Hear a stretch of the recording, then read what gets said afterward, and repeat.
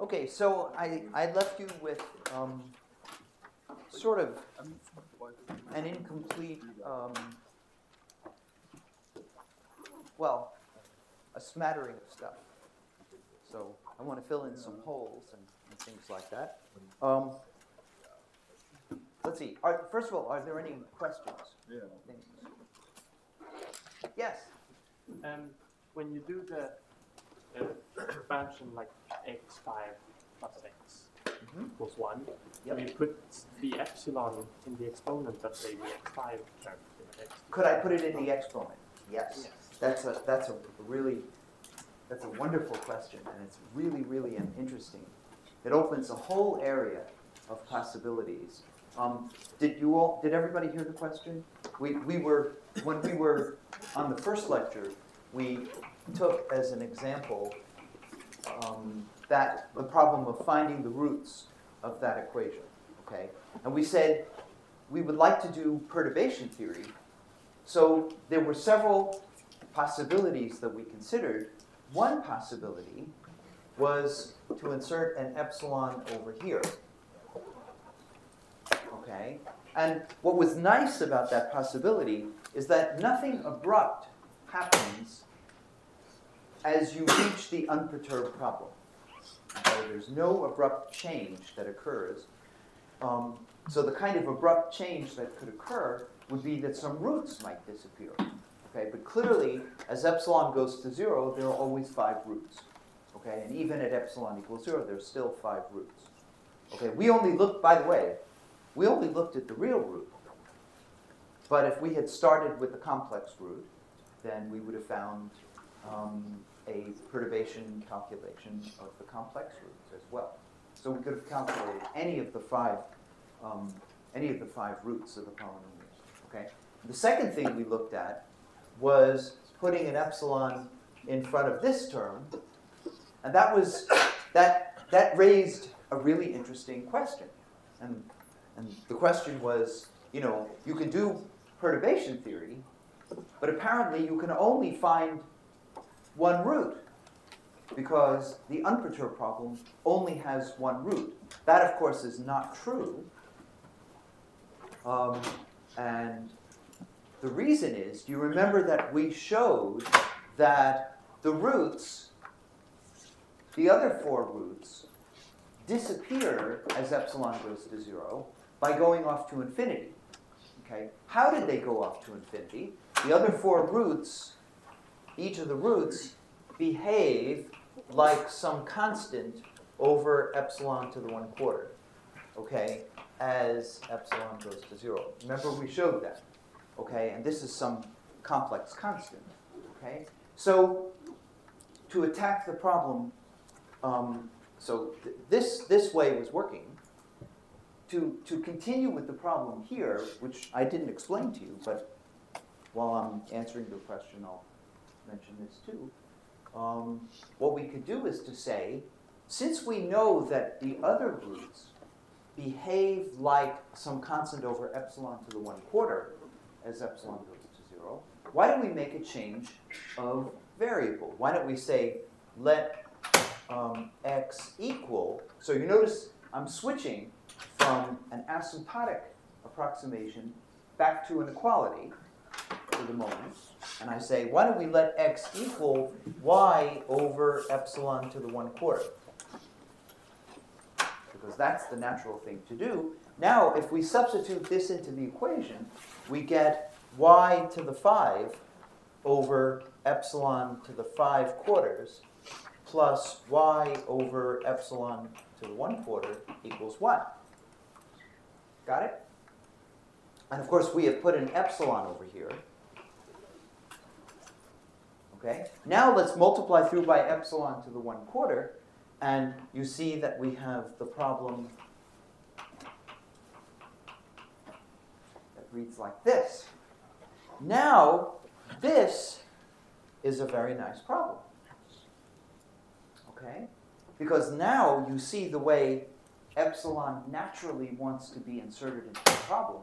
It doesn't really want to be over here. Okay? It really wants to be over here. And now, when epsilon is equal to 0, this equation reads y to the 5 plus y is equal to 0. This is the unperturbed problem. Got it? And now, we can find all 5 roots of this equation. Okay? And you can see that, well, if y is not equal to 0, we can divide out y. Okay? We see that there's, of course, one solution is y equals 0. But the other 4 solutions satisfy y to the 4 plus 1 is equal to 0. Okay? And we can expand about 0. That would be the first term in the series. It's a perfectly good first term in the perturbation series. Here are the other 4 roots. We can develop series in general of the form sum from n equals 0 to infinity a sub n epsilon to the 1/4 to the n. So epsilon to the 1/4 is the natural small parameter for this problem. Okay? And of course, for this root, all that this means is that a0 is equal to 0. That's all.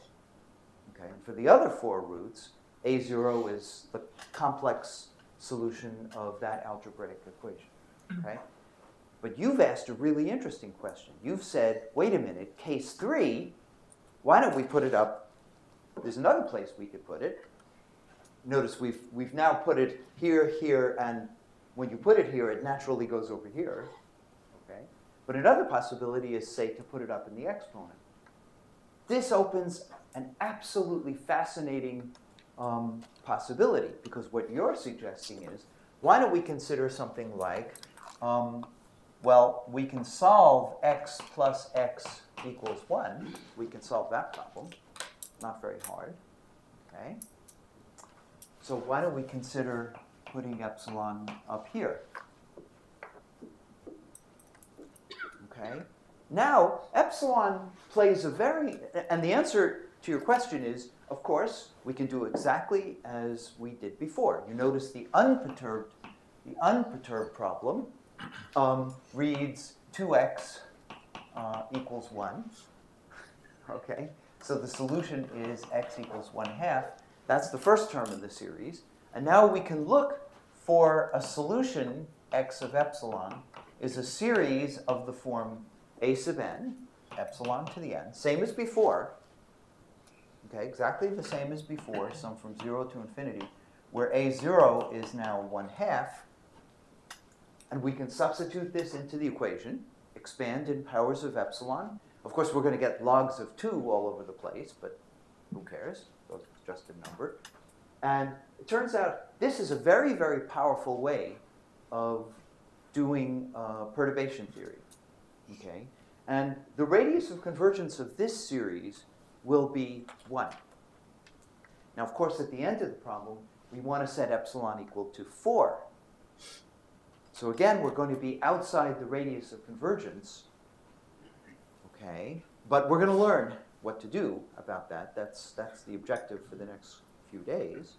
Okay? Yeah? So just kind of pointing out here that we're talking about the radius of convergence in the epsilon plane, right? In the epsilon plane. That's right. So the radius of convergence is determined, so this is the complex epsilon plane, and there's a singularity at -1. Okay, and that's the reason that the thing has a radius of convergence of 1. Because yesterday we saw 2 expansions in the tutorial. Mm-hmm. One as an epsilon, as a Taylor series in epsilon, and another one is a Taylor series in x. Right. And we compared those two. That's right. That's right. And as a Taylor series in powers of epsilon, the second order differential equation with an e to the minus x in it. That's right. As a series in powers of epsilon, the radius of convergence is infinite. Just so long as x is finite.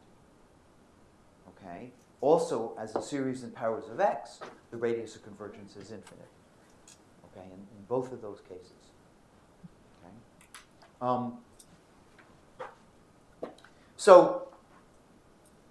But we're not worried about the fact that we might want to evaluate this series at epsilon equals 4. That's not a problem. because we're going to learn how to sum divergent series. That's a meaningful thing to do. But this general idea of putting an epsilon in the exponent is fantastic. So let me give you an example. Okay, have any of you seen? What's a good example? Have any of you seen the Thomas-Fermi equation, or have you heard about it? No? Okay, the Thomas-Fermi equation is a semi-classical approximation to the charge distribution in an atom, in a nucleus of an atom. Okay, so the charge distribution is the charge in an atom is not located exactly at the center. Okay, it's not at a point. It's actually distributed. Okay, and the distribution is governed by an equation that reads y prime prime equals y to the 3/2 over the square root of x. This is called the Thomas-Fermi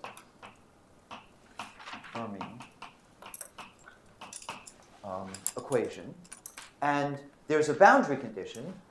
Y of 0 is 1, and y of infinity is equal to 0. And if you solve the equation on a computer numerically, you'll see that the solution looks like this. Here's what this is x. Here's y, and the solution behaves like this. Okay, and as you expect, the charge distribution goes to x is the radius of the atom. Okay, and the charge distribution is highest at the center, and then it gradually decays. Okay, so this is a second-order differential equation with the boundary condition at 1 and infinity. So this is a boundary value problem, and nobody knows how to solve that. Okay, looks simple enough. Maybe it's only 2 terms, but it's hopeless. Okay.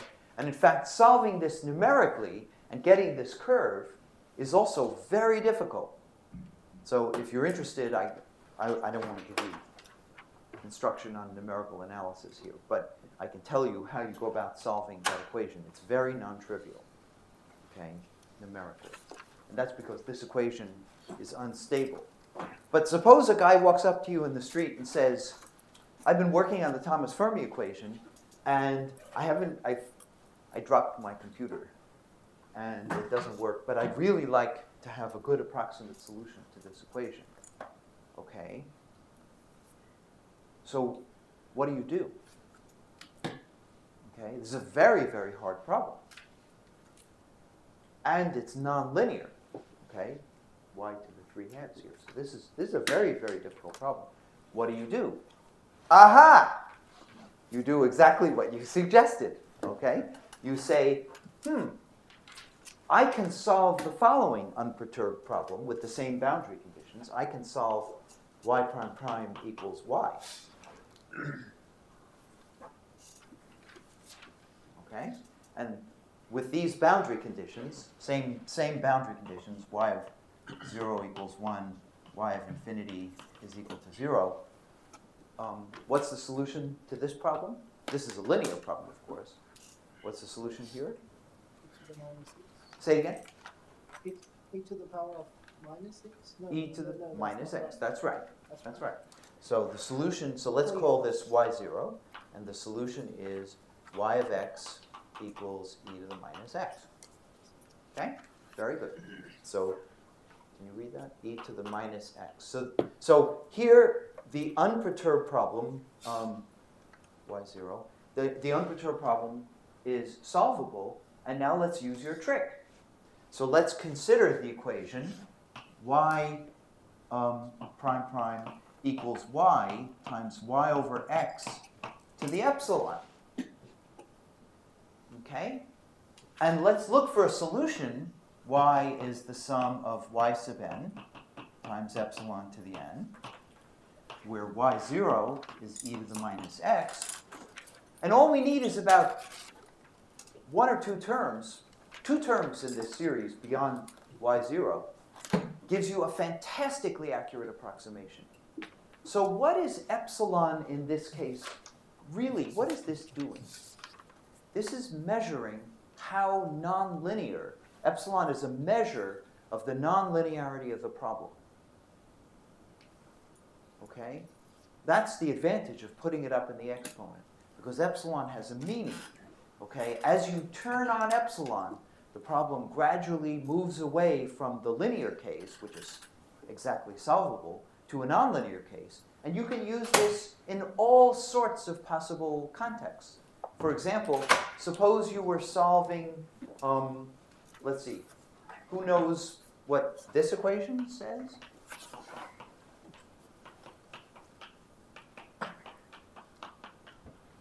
Does anybody know this equation?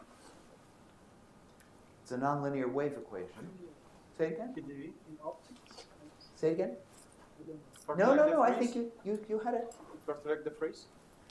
Yes. This is the Korteweg-de Vries equation. Korteweg-de Vries equation. It's a beautiful nonlinear wave equation.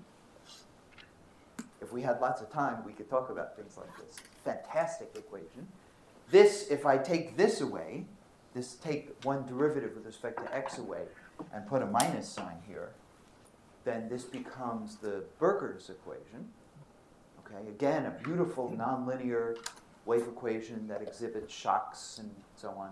And people use this equation here, the KdV equation, to study solitons and the scattering of solitons and so on. Wonderful equation. If you don't know about the KdV equation, you'll have something wonderful in store. You'll see. You'll love it. Okay, but this is a nonlinear PDE. And if you were looking for a way to solve this equation approximately, we could use your technique again. We could say, raise this power, this u, we could raise this to the power epsilon. And when epsilon is equal to 0, this equation is what this linear equation results, right? And we can solve that by taking a Fourier transform. Okay? So this technique is very powerful.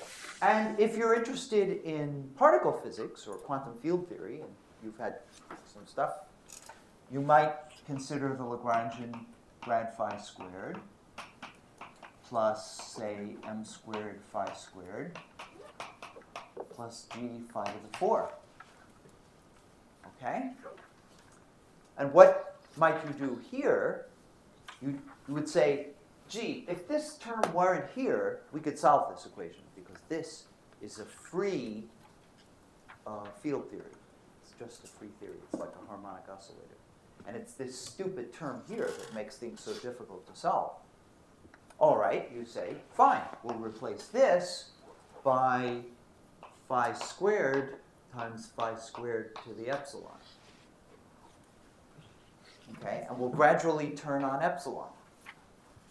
And we'll expand in powers of epsilon. And when epsilon is equal to 0, you have this theory, free theory. And already, you can see that when epsilon is equal to 0, the mass in the theory has shifted. The mass term has shifted. So a renormalization is built into the theory. Already, you can see the renormalization, the mass shift in the theory. Okay, so this is fantastic. And the possibilities are endless. This is very, very rich thing to study. This, you can mine this for years. You could spend your life playing with this idea. Yeah? Why doesn't quantum field theory textbooks do that? I've never seen that before. Because they're boring? I don't know. No, I mean, because, no, the answer is one word. Tradition. Oh, I see. Okay? It's just not traditionally the way people go about. You know, this theory, if you put in an epsilon, you can develop a whole set of Feynman rules to study the theory. There's a whole expansion and so on. There are, if you look around, you'll see that there are papers on this idea. Okay? But it's buried. It's in part, it's used in solid state as something called the replica trick. And so people have looked at things related to this. Okay. But so this is a very, very rich idea, very interesting idea. Okay, let's see.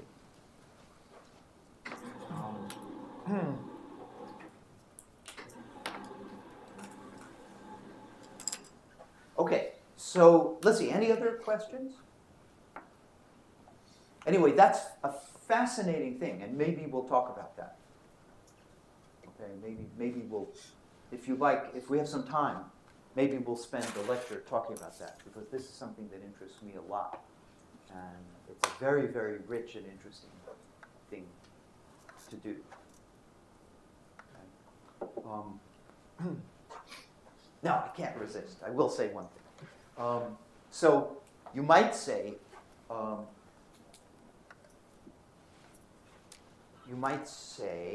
yeah. You might say, why did I say phi squared to the epsilon? You know why I did that? Because phi is a field, and it could be positive or negative. Okay? And if phi were negative, we would be raising a negative number to a power epsilon, which becomes complex. A negative number to a fractional power becomes complex. Okay? So it might be complicated. And you might think that you'd have to put in a phi squared there. But some of my current research is recognizing that that's not true. In fact, it's better to make it complex.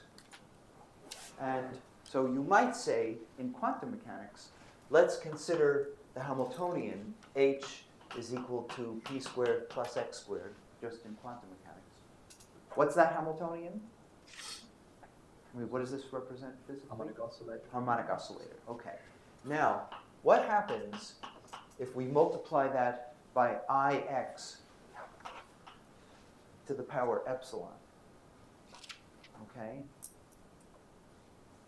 So now, this is explicitly complex. And as I turn on epsilon, the Hamiltonian is no longer Hermitian. And it turns out that it doesn't matter, that it's not Hermitian. And if you look at the eigenvalues, so here's epsilon, and here are the eigenvalues. When epsilon is equal to 0, the eigenvalues of this Hamiltonian are, this is usually twice the harmonic oscillator. So the eigenvalues are 1, 3, 5, 7, and so on. Okay, they're odd integers. Okay, and as epsilon increases, what happens is the eigenvalues remain real and positive. And they remain real, positive, and discrete for all positive values of epsilon, which is really strange because when epsilon is equal to 2, for example, here are the eigenvalues. Okay? What, you say? Hold on a minute. You're talking about an upside-down potential because for epsilon is equal to 2, the Hamiltonian is p squared minus x to the 4. How could it be that a potential that looks like this has bound states whose energies are up here? And the answer is it does. And I'm not going to explain to you why that's true. But if you want to know, we can chat after class. Okay, any other questions?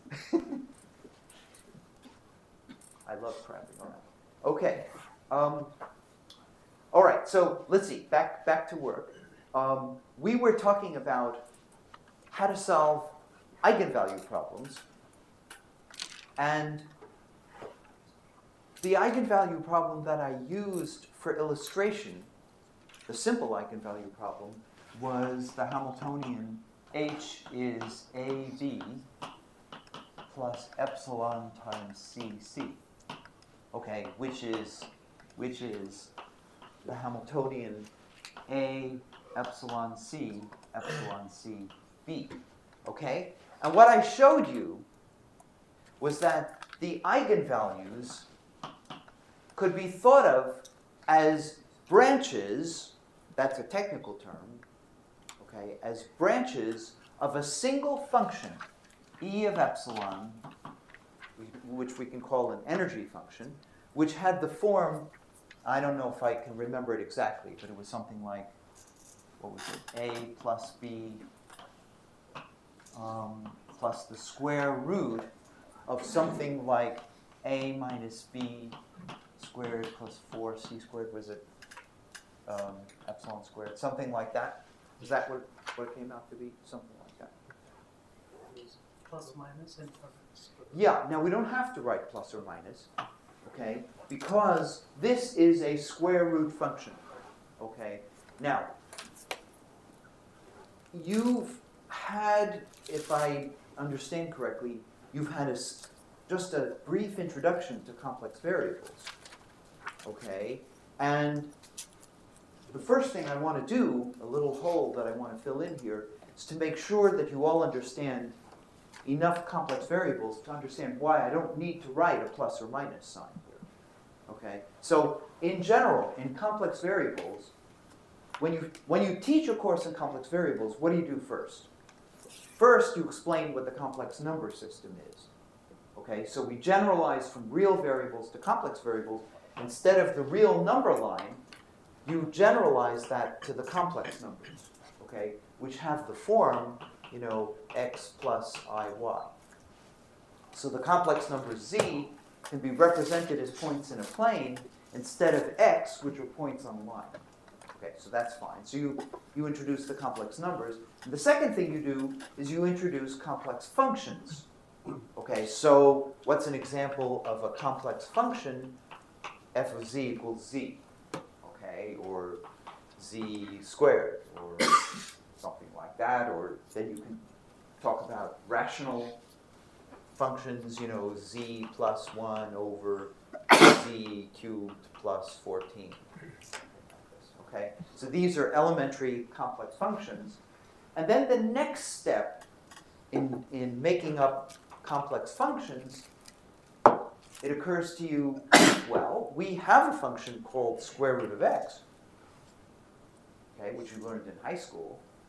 And what you learned in high school is that there's a button on your pocket calculator that has a picture that looks like this. And if you push the button, it produces a number.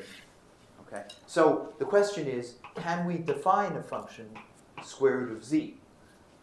Okay. It turns out this is the first non-trivial aspect of complex variables, a really, really non-trivial aspect of complex variables that doesn't have an analog in real variables. In fact, what you learn is that this function square root of x in real variables that you learn is nonsense. Okay? It's impossible really to explain what the square root of x is properly. So this is where complex variables becomes essential. So why is it that this is such an interesting function? So what you learn is this. One way to represent a complex number z is in polar coordinates. This is the orthogonal representation. You know, this is the x plus iy, the usual simple representation. But there's a polar representation, which can be written as r e to the I theta. Okay? So in complex variables, here's the complex z-plane. Here's x, here's y. Here is a point in the complex z-plane x plus iy, okay? And you can imagine that its coordinates, you know, are x, y.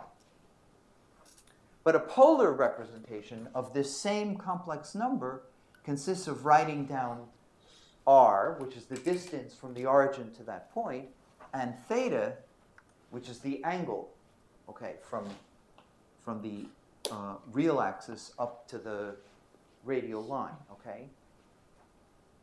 Okay, and what's the advantage of a polar representation? Well, if you have two complex numbers, z1 is r1 e to the I theta 1, and z2 is r2 e to the I theta 2, then z1, z2 is r1, r2 times e to the I theta 1 plus theta 2. And you learned that, right? Everybody, I assume you're all comfortable with that, right? Okay, great. So if you multiply two complex numbers, you multiply the modulus, but you add the angle. Okay? So you add the arg, this theta is called arg z, and you add the angle, the polar angle. Okay? And that's very nice. So why is it so nice? Because this provides a natural way to define the function square root of z. And you might say, how in the world are we going to define this function square root of z? So you say, it's obvious. When I push the button on my calculator, if I put 3 into my calculator, and I push the square root button, out pops, 1.732, so on like that, right? And how do I know it's the right answer? Because if I take 1.732 and so on and square it, I get back 3. Okay? So I have to think of, if I'm going to define this function square root of z, I have to think of a way of writing down something here such that when I square it, I get back z. Okay? So it takes you 2 seconds, and you say, look, if z is written in polar form, e to the I theta, then I will define square root of z to be the square root of the modulus, and that's okay, right? Because r is a real positive number. And to find this, all I do is push the button on my pocket calculator, and out pops, 1.732. Okay? E to the I theta over 2. And how do I know this must be the right definition? This is the definition of the function f of z, equals the square root of z. How do I know that's the correct definition? Because if I square this, I get back z. If you don't believe it, watch.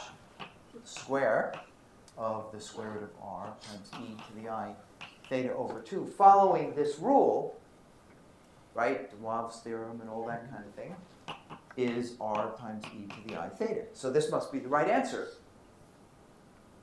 But this is fraught with difficulty. What's the problem? Okay, what's the problem? You haven't defined the theta carefully. Right. That's right. You've said it very tersely. That's exactly right. I have to be very careful in defining theta. Okay, you're right. Okay, so let me illustrate what goes wrong. Okay, so what goes wrong is, suppose we say this is theta is equal to 0. Okay, and suppose we take, just for fun, suppose I take r equals 1. Okay, so I take the number, this is z equals 1. And by this definition over here, if this is theta is equal to 0, I conclude that the square root of z equals 1 is 1, right? Because the definition is that I divide 0 by 2, so I still have 0, right?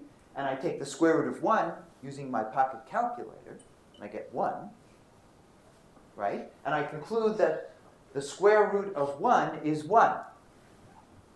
Now I smoothly, very, very smoothly, rotate around like this, increasing theta. Okay? So for example, when I get all the way around to minus 1, I have increased the angle, theta is now pi, and I conclude that the square root of minus 1 is e to the I pi over 2. You all see that? So I conclude that the square root of minus 1 is I. Okay? And I keep going, gradually increasing theta until I come back to this point.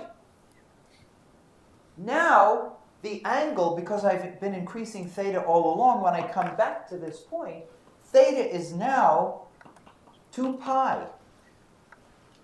It's not 0 anymore. And therefore, I conclude that the square root of 1 is equal to e to the I pi, which is minus 1. Wait a minute! I'm defining a function. A function is something that has a unique answer, okay? And I'm not getting a unique answer. Okay? I can't have two answers. If it's multiple valued, it's not a function. Okay? So I begin by saying the square root of 1 is 1. And I go all the way around smoothly and come back to the same point. and I conclude that the square root of 1 is minus 1. Contradiction. So it looks like I've died. Okay. So what do? I do something amazing. I say, and it's political, by the way. This is entirely political. I say, at some point over here, I am no longer, I draw a line, starting at the origin and going off to infinity. And I say, when I cross this line, I am no longer on this sheet, the original complex plane. I'm on a new complex plane. Okay? So I imagine that I have two complex planes. Here is, here's the first complex plane, which I call the first sheet of a Riemann surface. And here's the second complex plane. Okay? And when I cross this line, if I start over here at theta is equal to 0, and when I cross that line, I am officially no longer on this complex plane, but rather I come out over here. I'm on sheet number 2. Okay? And I go all the way over to here, and I'm perfectly happy because I'm on a different complex plane. I'm not on the original complex plane. I'm on a different complex plane. I'm perfectly happy to say that on this complex plane, the square root of 1 is minus 1. And this explains why it is that you learned in high school that there are two possible answers when you take the square root. Okay? It's really because the square root function is a complex function, and it is required to be defined on a Riemann surface having two sheets. If I keep going and I go around again and I cross that line, I don't come out here, rather I come out over here. And when I come back to this point, once again the square root of 1 is 1. Okay? So on this complex plane, the square root of 1 is 1. And on this complex plane, the square root of 1 is minus 1. And the square root function is not defined on a complex plane, but rather it is defined on a pair of complex planes. It must be, otherwise it's not a function. In fact, not only is the square root function now single valued, so there's a unique answer for every value of z, but it is continuous. It's a continuous function. And why do we want it to be a continuous function? Because ultimately, we have to take a derivative. We want the functions that we're defining to be differentiable. And if they're not continuous, they certainly can't be differentiable. The thing that students find it very hard to understand is, why did you put the cut over here? This is called the cut. Why did you put it over there? The answer is you don't have to. That's a political choice. Okay? So if you look at a map, imagine an alien is approaching the Earth. Okay, and he looks down on the Earth and he sees the ocean, he sees the land. But then an Earthling shows him a map. Okay, and there's a line like this, and here's the US over here, and here's Canada over here. I forgot to tell you, this alien walks on his head. Okay, his head is upside down. So he sees Canada over here, and he sees the US over here. Okay. All right? So, but when the alien looks down at the Earth, the alien doesn't see a line over there. This is just a political designation. This is where the US ends and Canada begins. Okay? So we, as political people, we can put this line anywhere we want. And it doesn't have to be a straight line. It can be a wiggly line. Okay? Of course, usually for convenience, we make it a straight line, just for simplicity. So usually, we might say, there's a branch cut over here and a branch cut over here. Okay? But it has to be the same line. So if you cross this line going that way, you come out over here. If you cross this line going that way, you come out over here. Okay? Now, are there any questions about that? Okay, so now the function that we came up with is a particularly interesting function because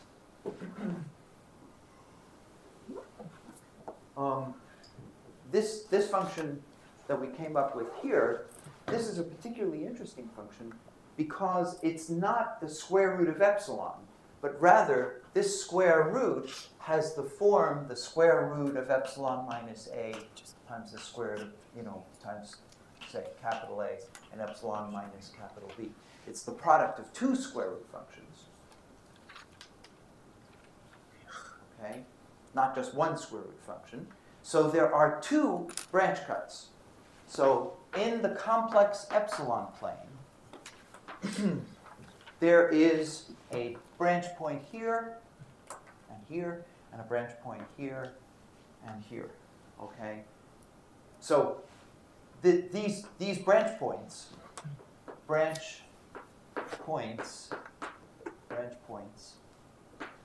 are located at epsilon is equal to plus or minus I times whatever, a minus b over 2c. Okay? These are the locations of the branch points, and the branch cuts have to be drawn in the same places so that it's a product of two independent square root functions. Okay? When you cross this line, you come out over here. If you should cross this line, you come out over here. Okay? And you know what a Mobius strip is? You all know what a Mobius strip is? You take a strip of paper and you give it a twist and glue the ends to each other. And when you go around once, you come out on the other sheet. If you go around again, you come back on the first sheet. Do you know what I'm talking about? Yeah, I can give you an illustration. Okay. See, this is a cup of, I better not spill this. This is a cup of tea, right? I go around once, and it's not the same. My arm is twisted, and it hurts, okay? And now I continue going in the same direction around again, and now I'm back to the beginning. Okay? So this is so I'm a Mobius strip, in case you didn't know that. It's a two-sheeted surface, and if you go around once, you do not come back. So I'm going around in this direction, I'm rotating this way. I do not come back to the same physical configuration. But if I go around again in the same direction, I do. Now I'm back again. Okay? And you can't say where it was that I left the first sheet and entered the second sheet. That's a political designation. Okay? This sort of stuff represents the dangers of drinking and deriving. You understand that? Okay, so a simple way to draw the branch cuts, a very nice and elegant, simple way, is instead of having these lines go all the way off to infinity, one clever thing you can do with square roots, and only with square roots, I warn you, not with cube roots or logarithms or something, is that you can just connect these 2 points. And if you cross this line, instead of coming out here, you come out here. Okay? And what did we learn? There are 2 sheets in the square root function. One sheet corresponds to, in effect, putting a plus here, and the other sheet corresponds to putting a minus. But that's not true, because plus and minus doesn't mean anything here. It doesn't mean anything because it depends on how you define the square root in the first place. Okay? And so we have 2 sheets, and the function E of epsilon is defined on a 2-sheeted Riemann surface. So what do we mean by the first eigenvalue? The first eigenvalue, so eigenvalue number 1, comes from evaluating the function E of epsilon on the real axis, because we want the energies to be real, okay? And we want the parameter epsilon to be a physical parameter. We want it to be real. So on the real axis on the first sheet. And what do we mean by E2? We get E2 if we evaluate this function on the real axis on the second sheet. In fact, if we evaluate it, remember, this is the epsilon. This is the epsilon Riemann surface. At epsilon equals 0, what we get is E1. Right at epsilon equals 0, we learn that E1 equals A. And right at epsilon equals 0, we learn that E2 is equal to B. So where do we get quantization? Quantization really means that we're evaluating a single function called an energy function on a set of sheets that constitute a Riemann surface. That's why we think the world is quantized. So if you imagine a parking garage, which is perfectly smooth, if you take a saw and slice right through the parking garage, right along the real axis. If you walk into a parking garage, you'll see a yellow stripe that represents the real axis. And if you slice through the parking garage, what you'll see is a bunch of levels, discrete levels. And because we're very narrow-minded and we only think in terms of real variables, we think that quantum mechanics has quantized energy levels. Okay? But in fact, if you extend this to the complex plane, the energy levels are not discrete and not quantized. There's only one energy function, and it smoothly goes from one energy level to the other.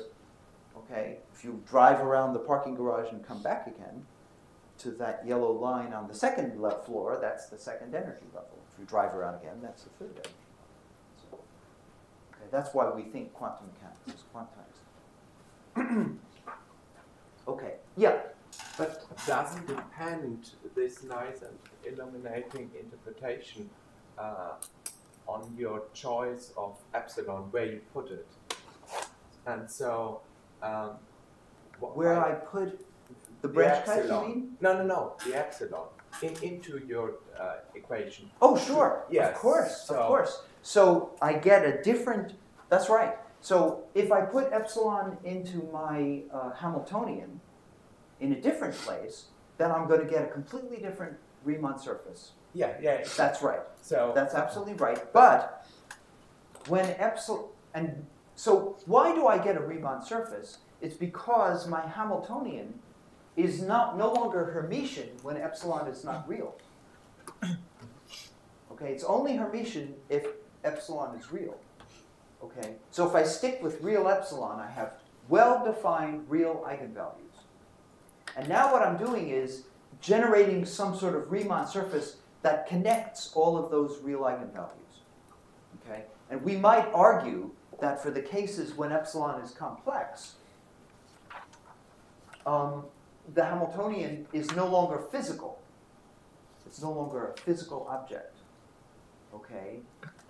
So what we have done is we have extended the real axis where there are physical eigenvalues, okay, into the complex plane, and we've seen that these eigenvalues smoothly deform into one another. Okay? However, let me tell you something interesting. There is some work that is being done. In fact, there's a paper that was just put on the web just a few weeks ago, where they can actually, in the laboratory, move around in the complex plane. And they do this by looking at the modes of a microwave resonator. So you make a microwave cavity, okay, and you can change. So this is a number of people. There are about 5 or 6 authors on the paper. It's absolutely beautiful work. And so I guess the principal, the senior author on the paper is Richter, but in fact he didn't do most of the work. The younger people did the hard work. This is very hard to do this, but you can make a microwave cavity, and you can put microwaves into the cavity using an antenna. Okay? And then you can vary the parameters of the cavity. And the parameters of the cavity are these epsilons. And if they actually have more than one epsilon, and they can move, and they look at the modes, and there are, of course, thousands and thousands of modes. And as you vary the parameters, you can measure the energy levels, the eigenvalues, the modes of the microwaves in this cavity. And you can actually see them go around in the complex plane and see one energy level analytically continue to another energy level. It's absolutely beautiful work. It's just come out. It's fantastic. I mean, you can actually do this in the laboratory. So, yeah. What do you mean when you say that one energy level analytically moves to another? How do they measure complex So over energy? here, if we start at a value of, let's take epsilon equals 1, okay? Say epsilon is 1. Remember, this is the complex epsilon thing.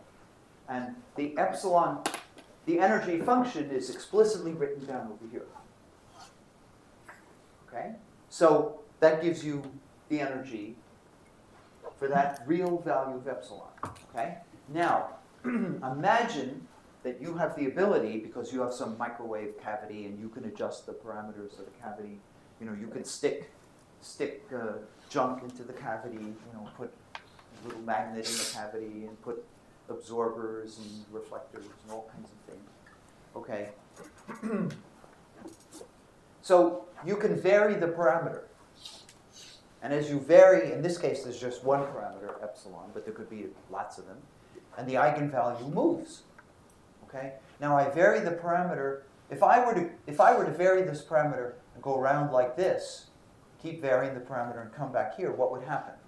I'd come back to exactly the same eigenvalue. Okay, but if I vary the parameter like this, and I cross this branch cut, then I come out over here.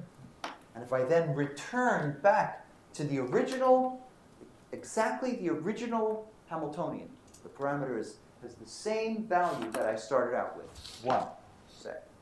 Now, I have a different eigenvalue. So one eigenvalue smoothly and analytically continues to a different eigenvalue. Okay, but is the energy eigenvalue actually complex during this? Yes, of course. And how do they measure a complex energy? It turns out that you can infer what is going on by looking at interference patterns, and it's very interesting. I'll let you can read the paper. Yeah, sure. Okay, it's just a few weeks old. Okay. Super. So it's fantastic. Yeah. If the branch cut is arbitrary, what defines physically the choice of branch cut? Because if we as political animals define it. In other words, where do we put the border between the United States and Canada? Yeah, I mean, but frankly, what I would do if I had to draw the border, I would draw it like this. Okay, so the United States, comes down here, and here's Texas and California, something like this, and Canada is up here. What I would do is draw the border something like this. I would say.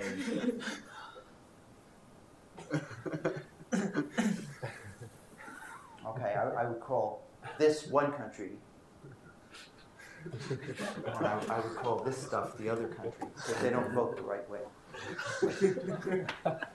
But we're political animals, and we define the borders wherever we want. If you look down from an airplane, you can't see a natural border. There isn't any natural border. We choose when you're on the first sheet and when you're on the second sheet. So, yeah. I just had a comment. Is that if you deform the branch cut in such a way that the first path actually intersected that branch cut would intersect it twice. And if you deform, you mean if you move this branch cut around? No, on the right hand side, the big curve where you don't actually come back to you come back to the first eigenvalue. This one here. Yeah. Yeah. But if you deform the branch cut such that that path now intersects with that branch cut, but we will always be intersecting twice. Exactly. And therefore we'll always come back to the first eigenvalue. That's right. This path always will come back to this point. even so, if I drew the branch cut a different way, say like this, I've crossed it twice. So it would look like this. Here I've left the first sheet, and I've come out on the second sheet, and then I've gone down here, come back on the first sheet, and then come back to the original point. Okay? Yeah, but to connect the points was our choice, right? To connect the two roots was our choice. So what was I'm sorry, I didn't. Our choice. It was our. What was our choice? To connect the two roots. No, that's right. We have a right to do that. We could either connect it or not. Yeah. So we can think of this branch cut here as going all the way up to infinity, and then going around at infinity to this one and coming back again. And then we can push that branch cut back into the finite plane continuously, deforming the branch cut until it looks just like this. So all of those are perfectly acceptable choices. It's just our designation. You are now officially in the United States. You are now officially in Canada because you've crossed a branch cut. And we can put Canada and the United States anywhere we want. So in one of the tutorials, we did the point at infinity, how it can be mapped onto on the Riemann sphere. So that basically is interpretation. Yeah, that's right. And that's a fancy way of, very fancy geometrical way of doing it. Okay. The main thing to remember is that when you do perturbation theory, the perturbation series does not typically have an infinite radius of convergence. Typically, a perturbation series has a non-infinite radius of convergence. When you did this tutorial yesterday, you did perturbation theory for an equation of the form y prime prime, now remind me, e to the minus x times y. You studied a problem like this, and you put an epsilon over here, and this is one of these rare cases where the perturbation expansion has an infinite radius of convergence if x is finite. Okay, but that's almost never happens. If there's a finite, a non-infinite radius of convergence, what determines the radius of convergence? Typically, it's a square root branch point. Okay? Where one solution deforms into another solution. Typically, that's what happens. Okay? And in fact, the most common thing to happen is that the radius of convergence is 0. Okay? And that's what happens in quantum mechanics. Okay? And because the radius of convergence is 0, it means you end up typically with a divergent series. Okay? But what I want to do now is I want to show you how to sum a series. Okay, now this sounds stupid, right? Because you learned that back in elementary school. So let's see.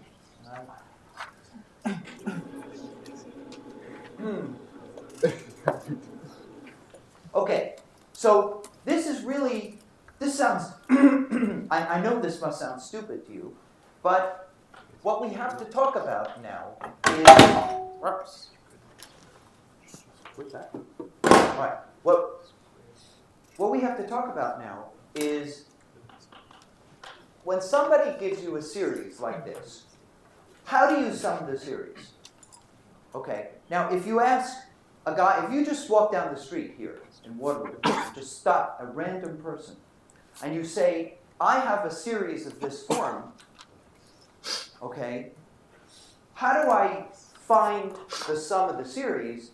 The guy will say to you, you must be an idiot. This sum is a sigma, the letter S, okay? S means sum, okay? So you're supposed to add up the numbers, right? So you're supposed to write down A0, and then you add on A1, and then you add on A2, and you keep going, and if the series converges, the partial sum, so if you sum this all the way up to AN, we call this the partial sum, Sn, of the series, okay? And the guy in the street will say to you, it's obvious what you do. If the series converges, that means that the limit as n goes to infinity of S sub n is equal to the sum of the series, S, period. What else? Okay? And you say to the guy, well, I have a problem.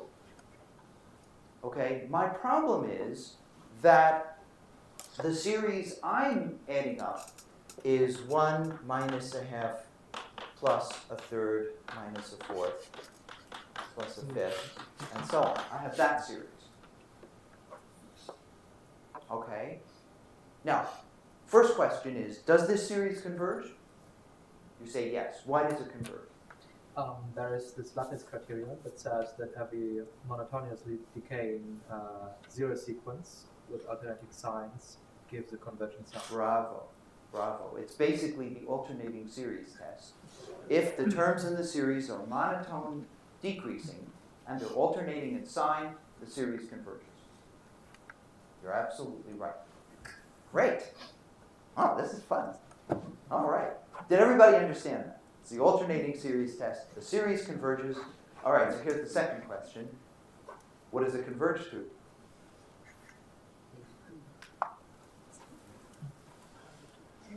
Oh. Does anybody know? Yeah. Logarithm of 2. Very good. Okay. This converges to log of 2, which is 0.693. Okay. Great. So it converges to log of 2. All right. Suppose you listened to this guy on the street and you started to add up these numbers. How close would you get to the square root of 2? The size of the term after you stop. It's hopeless. In fact, if you allowed a supercomputer to run all night long adding up this series, you'd never get to the square root of 2. You could never calculate it to more than 4 or 5 decimal places. It's just ridiculous. So, in fact, the lesson to be learned is one of the dumbest things you can do is what the guy on the street told you to do. It's amazing to me, very few people know what I'm about to tell you, but what I'm about to tell you is so simple. Okay? So the first thing I'm going to tell you is what Mr. Shanks told us. Okay, so Mr. Shanks says, look at the partial sums of this series. How will they behave? So if you make a plot,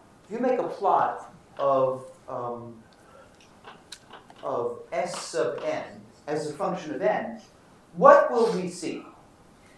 What will we see? Okay, so here's n equals 1, 2, 3. What will we see? We know that the series is going to converge to the log of 2, which is whatever, 0.693, something like that, right? What will we actually see? Well, the first partial sum is just 1, right? So it'll be up here. And the second partial sum is 1 minus a half. So it's 0.5. So it's below 0.693. And then the next partial sum is above, and the next partial sum is below, above, below, above, below. So it's oscillating about the answer. So Mr. Shanks says, let's make a model of this series. Okay? So as a model, he says, suppose the partial sums have the form of the sum of the series, and maybe we'll get confused with that letter. Why don't we use the letter L for the limit of S sub n? Okay, so that's the sum of the series. This is the thing that this is the limit here, this limiting value. We'll call this L. Okay? Okay, you following me? So it's approaching some limit, but you notice that it's oscillating about the limit. And as a model, as a simple asymptotic model of this limit, we'll say that it has the form a times b to the n. And we'll think of b as a negative number, so that it's oscillating about this limit. So we'll think of b is negative and less than 1. So as n gets bigger and bigger, the oscillations get smaller and smaller. Now this is not exactly correct, is it? I mean, this partial sum does not have this form, but that's a very simple model of an oscillating series that's tending to a limit. Okay? So accept this for the moment. So then, Mr. Shanks says, S stands for Shanks. Okay? So Mr. Shanks says, in this case, we don't care about A or B. We only care about the limit. Got it? So let's do the following. Let's write down Sn is L plus A B to the n. And Sn minus 1 would be L plus A B to the n minus 1. And Sn plus 1 is L plus A B to the n plus 1. You agree to that, right? And then he does something that you should never do when you're teaching in a classroom. Do not do the following.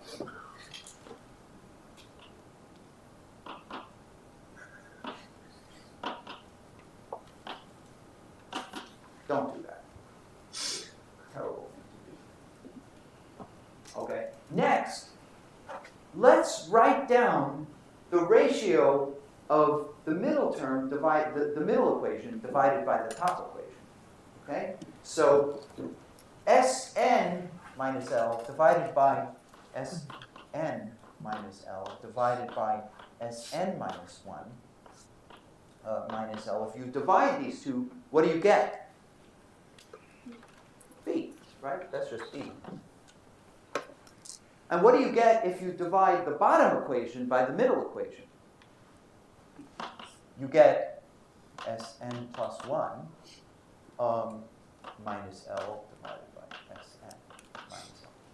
You agree? Okay, very simple. Okay, great. So now, if you just forget B here, then we now have an equation for L, which is what we're looking for. Okay, L means looking for. Okay? So all we need to do is to cross multiply. That will give us, of course, a quadratic equation for L. So there might be two roots, unless we're lucky, which is what L really stands for. Okay? Multiply through, you get Sn squared minus 2L Sn plus L squared is equal to Sn plus 1, Sn minus 1, plus L squared minus L times Sn plus 1 plus Sn minus 1. Do you agree? And look what happened. L canceled out. It was fake. It looked like it was going to be a quadratic equation, but it isn't. It's just a linear equation for L. And the solution is Sn squared minus Sn plus 1, Sn minus 1, divided by 2 Sn minus Sn plus 1 minus Sn minus 1 is L. Got it? You see what we did? So we have just calculated the limit. Now, of course, this can't be exactly right. Why is that? Because this is just a model of an oscillating sequence. So this here is a model of an oscillating sequence. Okay, it's just a model. But it says if the sequence behaves like this, then the limit of the sequence is given by this formula depending on the nth term. So now Mr. Shanks makes a brilliant jump. He says, suppose we have a sequence of partial sums, Sn. Okay, that is, S1, S2, S3, and so on. And they're tending to the limit L. He makes a model, and then he says, let's take a Shanks transform of the sequence. So the Shanks transform of this sequence is a new sequence. We'll call it S1. Sn, which is defined as exactly what I wrote down before, Sn squared minus Sn plus 1 minus Sn minus 1, divided by 2Sn minus Sn plus 1. Oops, this is times, minus Sn minus 1. Okay, this times that. Okay? So this is definition of a new sequence. Okay? So this gives us S11, S12, S13, and so on. But not really S11. Why is that? Because to calculate S11, we would need S0, 1, and 2. But I said we only have S1 here. So this sequence begins, oops, we wrote it here. S1, 2, S1, 3. Okay? Now we do it again. When we make a new sequence, blah, blah, blah, blah, blah. Here's the second Shanks sequence, S3, S4, S5. Okay, so here's the second Shanks sequence, and then we can make a third Shanks sequence, and we can continue doing this. Let's look at those Shanks sequences. Let's see how they come out. Okay, so can you lower the screen? Is there a way to? Yeah.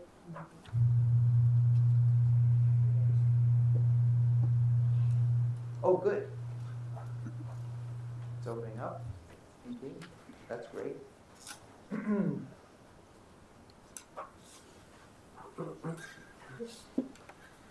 It's warming. Okay.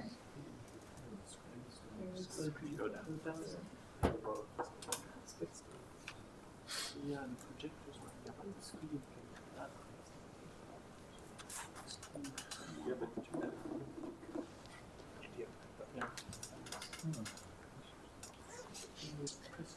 Do you push some buttons here to make? She's gonna do it from the controller. Oh. The HDMI button. there you go.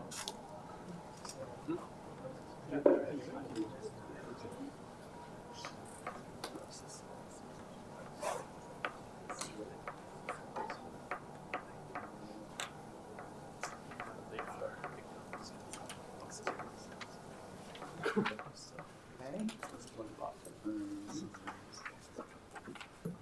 Is this like okay? Yo, this is great. So how do you like it so far?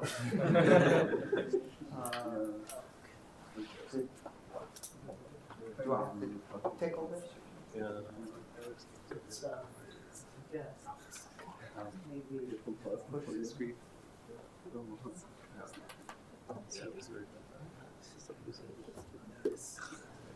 PC? You should put dark should be if it's connected dark. oh, it was. Good. Okay, super. Okay. There. See, that's how you spell Shanks.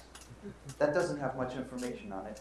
But let's okay. So now here is the sequence that we're looking at. Okay? Now, if you talk to the average guy in the street, the guy says, by the way, this is the sum of the sequence. This is 0.693. This is the log of 2. 0.693, 1472, blah, blah, blah. Okay? Now, if you listen to the guy on the street, what the guy says is add up the numbers. So these are the partial sums. A. Those are the partial sums. So they go 1, a half, blah, blah, blah, blah, blah, blah. So after 8 numbers, we're supposed to get 0.693, but after 8 numbers, it's 0.634. And after, say, 1 million numbers, it's accurate to about 3, maybe 4 decimal places. 3 decimal places. It's never getting there.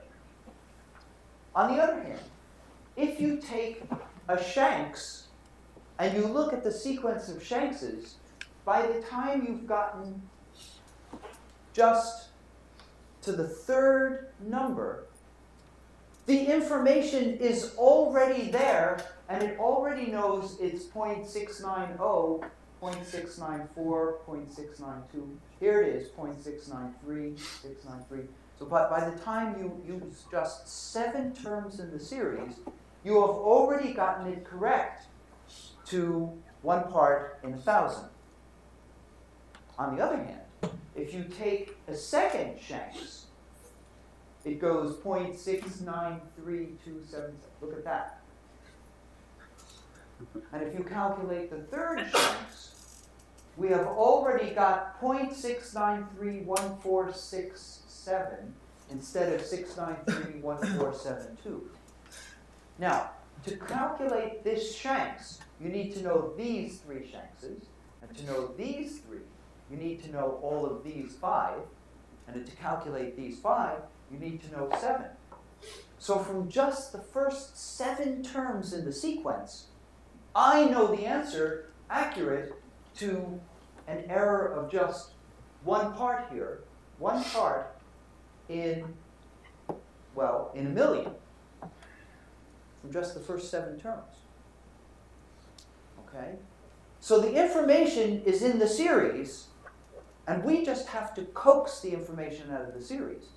Of course, you can be inefficient and add up the series, but we want to get there fast. Okay?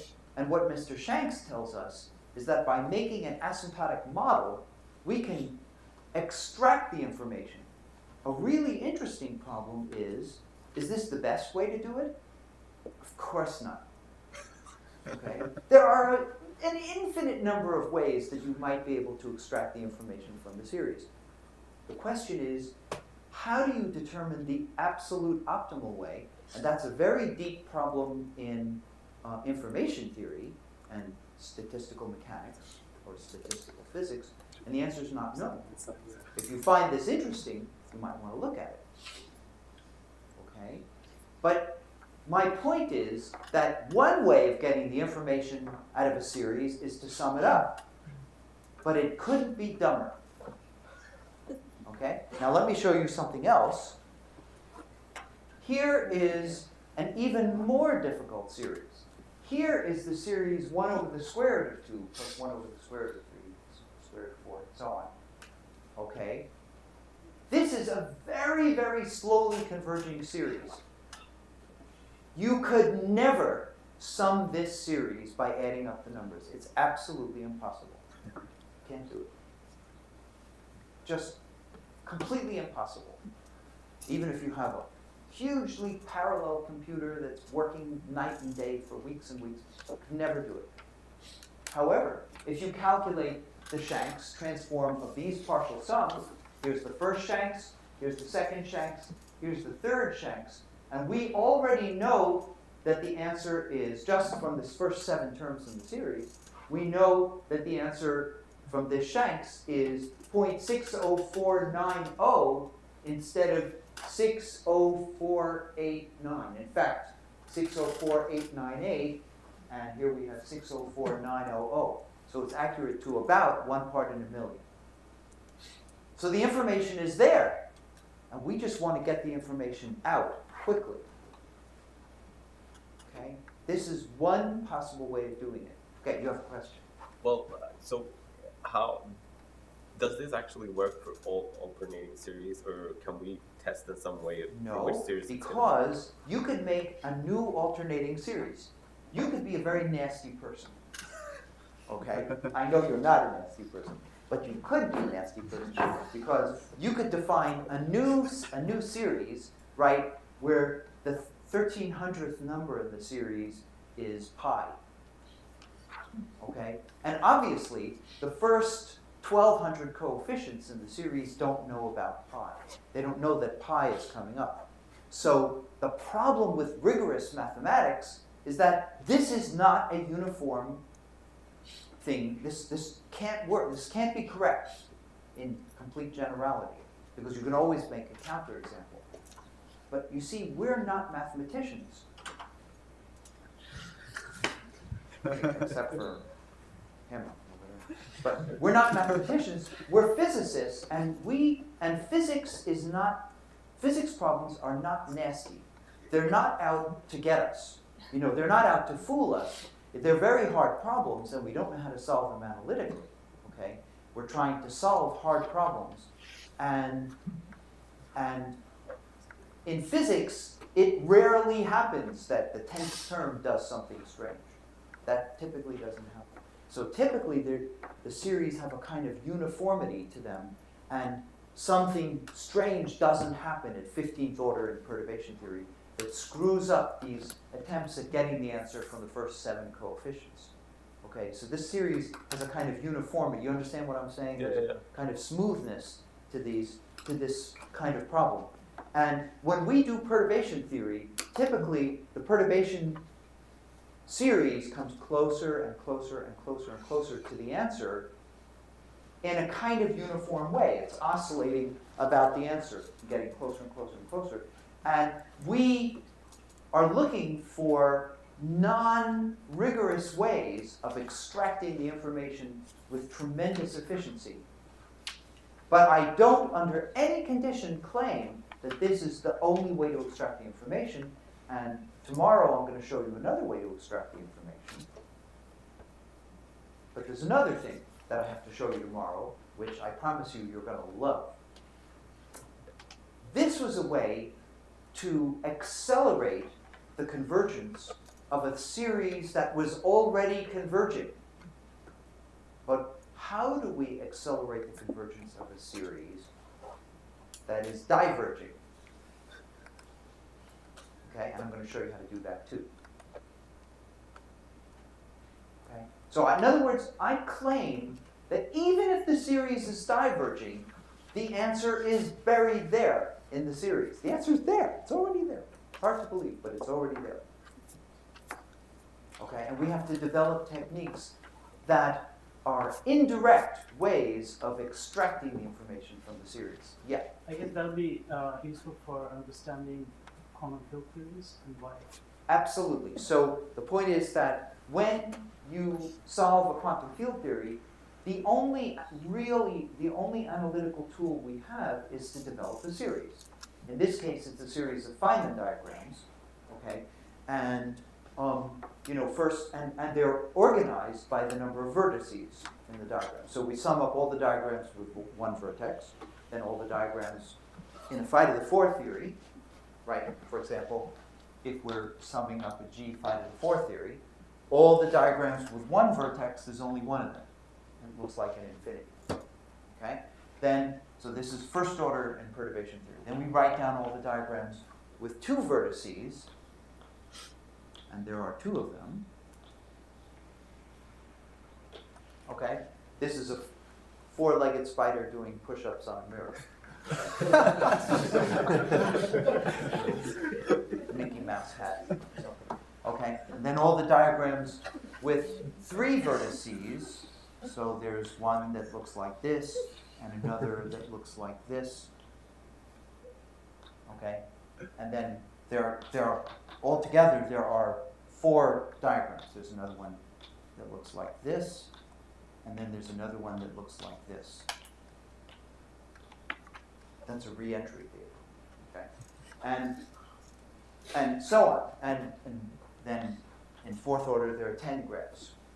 And in next order there are about 29 graphs. Nobody knows a formula, by the way, for the number of graphs. There's no known formula for the number of graphs, but it's a very interesting question in combinatorics. And when you add up these amplitudes, okay, this is the first term in the series, call it A1, here's A2, here's A3, here's A4, and so on. That is a divergent series. And we have to know how to sum that series. If you don't know how to sum the series, what's the point of learning Feynman diagrams? It's a divergent series. Doesn't, if you think that a divergent series doesn't mean anything, then what's the point of doing that? What do you mean by sum a divergent series? We have to define that. We have to define what it means to even use the word sum. Okay, so tomorrow I'm going to begin to explain to you, this is just this is just the beginning, okay? And I have to explain to you summation theory. By the way, as you might have guessed, summation theory is partially rigorous, but mostly not rigorous. Okay? So it's very powerful, and it works in places where people cannot even justify why it's working. Okay, so we don't, I mean, this is, I'm teaching you, you know, cutting edge mathematical physics, very useful mathematical physics, and it isn't even known in some cases, why it's working. This has worked for you. If you're interested, go to work. Okay, yes? How do you know when you use these methods and you get an answer that it's... That is right. Yeah. Exactly. It's a very, very good question. And the answer is, asymptotics in general is self-referential. If the numbers appear to be approaching a limit, then it looks like that must be the right answer. Okay? But typically, we don't know the right answer. So we just have to hope that it's, you know, if you're using the wrong technique, then typically these numbers are bouncing around and they don't converge to a limit. They just don't, they're bouncing around. And we know that the Shanks model that we used over here, the model of the Shanks that we used, is not a good model for the behavior of the series. It wouldn't be if the series, for example, doesn't have an oscillating partial sum. Next time I'll start out by showing you a series that does not have an oscillating partial sum, and therefore Shanks is probably not going to be a good idea, so we use Richardson. You may not know it, but you have used Richardson